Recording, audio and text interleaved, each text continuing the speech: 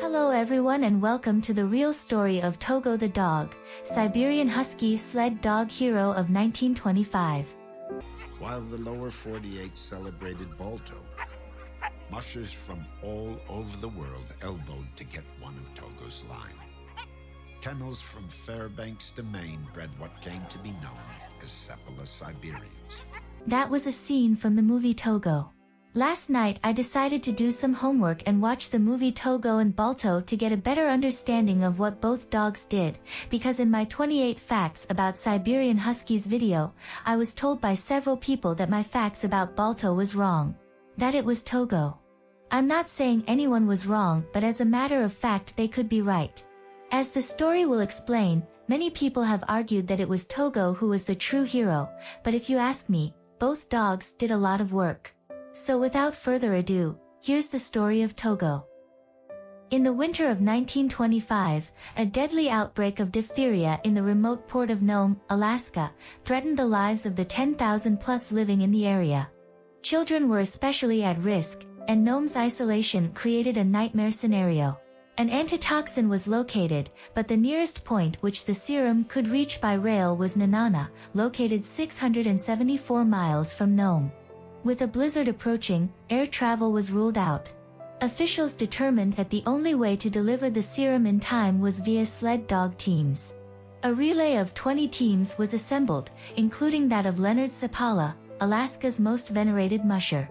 Amazingly, in just 5.5 days, the Great Race of Mercy was completed and the life-saving serum was delivered to Nome. While the lead dog of the 53-mile final leg, Balto, would become famous for his role in the run, many argue that it was Sepala and his Siberian Husky lead dog, Togo, who were the true saviors of the day. All told, the 12-year-old Togo and Sepala traversed an astounding 264 miles, compared to an average of 31 miles each for the other teams. For years, Balto, who also came from Sepala's kennel, was celebrated, even earning a statue in New York's Central Park. However, those in the know regarded Togo as the serum run's unsung hero. Over time, with the help of historians, Togo began to garner the recognition he deserved. In 2001, Togo received his own statue in NYC Seward Park. In 2019, his story was retold in the riveting Disney Plus movie Togo, starring Togo's own descendant Diesel as the namesake Siberian. Most recently, Togo was featured in the AKC Museum of the Dog exhibition Mush, a tribute to sled dogs from Arctic exploration to the Iditarod. From rambunctious pup to legendary lead. The Norwegian-born Sepala first arrived in Alaska in 1900, when most sled dogs were burly Alaskan Malamutes or mixed breeds. Under the employ of the Pioneer Mining Company, Sepala began making a name for himself as one of the strongest mushers in Nome. Around that time, the first known Siberian Huskies in America were brought to Nome by Russian fur trader William Gusak. Those dogs, topping out around 50 pounds, would surprise by taking third in the annual All-Alaska Sweepstakes race in 1909. That summer, English musher Fox Ramsey imported 60 of the finest specimens he found in Siberia to Nome. In 1910's All-Alaska Sweepstakes, an all-Siberian team driven by musher Iron Man Johnson took first place in what remains a course record. Clearly, there was something to be said for these smaller, yet scrappy, Siberians as stellar sled dogs. While whelping records from the era are scant, it's generally accepted that Togo was born in 1913 to a dam named Dolly, who is regarded as a foundation bitch in the breed's development. At the time, many of the Nome's finest sled dogs were found in Sepala's kennel. As a puppy, Togo suffered from health problems, and Sepala saw no use for the undersized, seemingly unfit dog.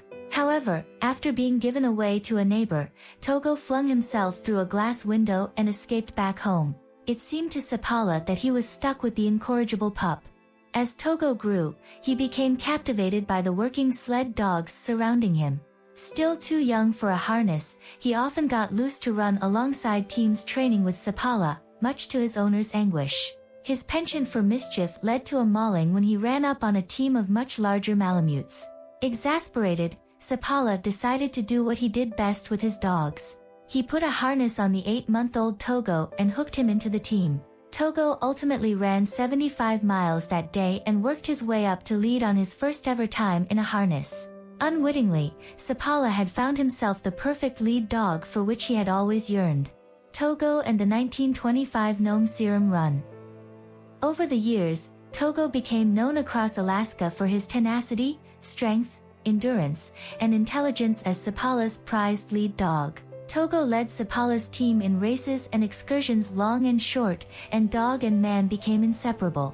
During this time, Sapala himself won the All-Alaska Sweepstakes in 1915, 1916, and 1917. By the time the diphtheria outbreak struck in 1925, Togo was 12 years old and Sapala 47, both seemingly past their primes. However, with the fate of Nome in the balance, locals knew the aging yet experienced duo was their last, best hope. As deaths from the disease mounted, the decision to act was made. A multi-team dog sled relay was arranged to deliver 300,000 units of serum, already en route to Nenana by rail, the remaining 674 miles to Nome.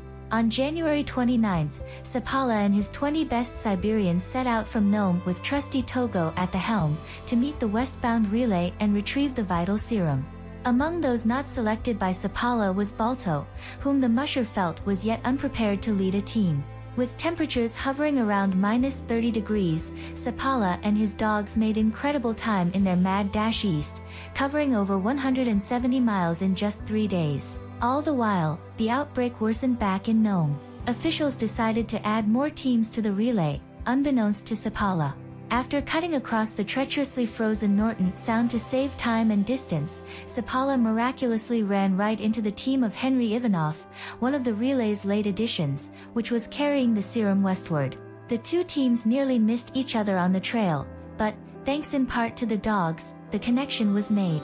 Naturally, it then fell to Sapala and Togo to bring the serum back towards Nome. On the return trip across the Sound, the team became stranded on an ice floe. The quick-thinking Sapala tied a lead to Togo, his only hope, and tossed the dog across 5 feet of water. Togo attempted to pull the floe supporting the sled, but the line snapped. Amazingly, the once-in-a-lifetime lead dog had the wherewithal to snatch the line from the water, roll it around his shoulders like a harness, and eventually pull his team to safety. Back on land after covering a near-impossible number of miles, Sapala and his team eventually made the serum handoff in Golovin, just 78 miles from Nome. Late additions to this final stretch of the relay included musher Gunnar Kazan who, against Sapala's instincts, had chosen Balto to lead his team.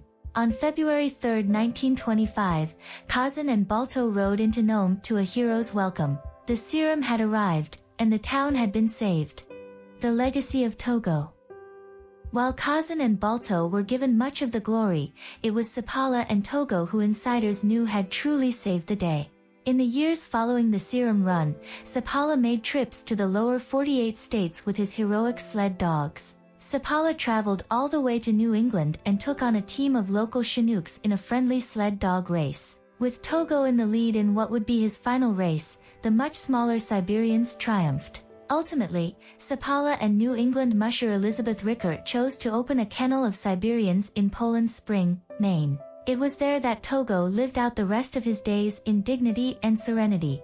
The indomitable dog was finally put to rest in 1929 at the age of 16. In 1932, Sapala returned to Alaska, whereupon the kennel closed and the dogs were delegated to friend Harry Wheeler. According to the Siberian Husky Club of America, all of the breed's registered dogs of today can trace their ancestry to the dogs from the Sapala Rickert kennel or Harry Wheeler's kennel. Over the years, more and more began to recognize Togo as the Serum Run's true hero dog. Eventually, in 1983, his mounted body was given a place of honor at the Iditarod Race headquarters in Wasilla, Alaska. Most famous among modern dog sled races, the Iditarod Trail Sled Dog Race is held each year in March, with parts of the route traversing the same 1925 Serum Run trails taken all those years ago. Sapala himself passed away in 1967 at the age of 89.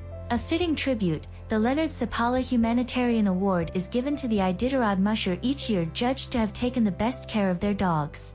As for his thoughts on Togo and the great race of Mercy, which changed the course of his own life and dog sledding forevermore, Sapala summed it up thusly in his unpublished autobiography before his passing.